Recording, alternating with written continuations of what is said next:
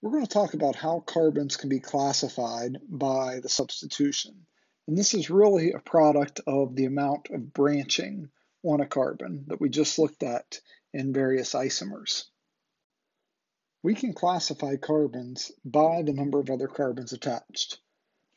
So I'm going to write 3 examples that we're going to go through. And for these, we can classify any of the carbons in the molecule, but I'm just going to pick 1 carbon in each for us to classify. And what you want to look at the carbon you're interested in, and then just count how many carbons are attached to it. So in this first one, my carbon of interest, I have 1 carbon, 2 carbons attached. 2 carbons, we call that a secondary carbon. And we use this 2 degree symbol to represent secondary. This is called 2 prime.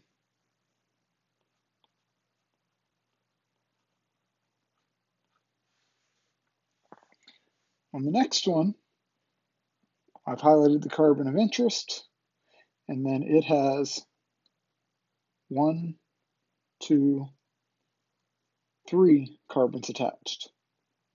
So that makes that a tertiary carbon.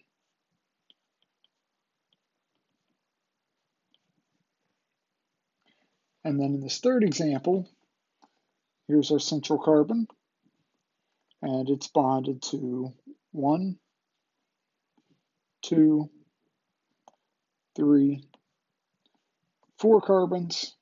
So that's 4 prime or quaternary.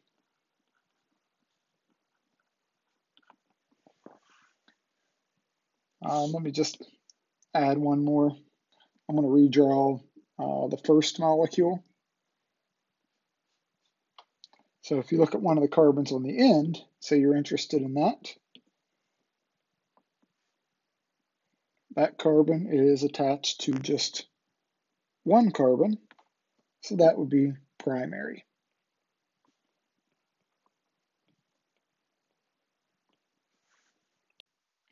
We can actually apply the same system to some other functional groups like alcohols and halides. So let's take a look at a couple of examples here. Here we have an alcohol.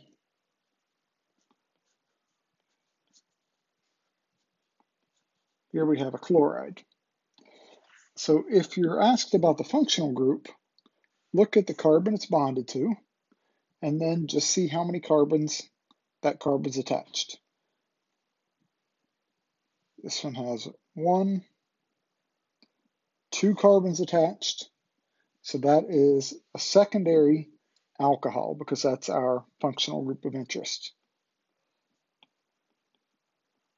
Or you can think of it because the alcohol is on a secondary carbon.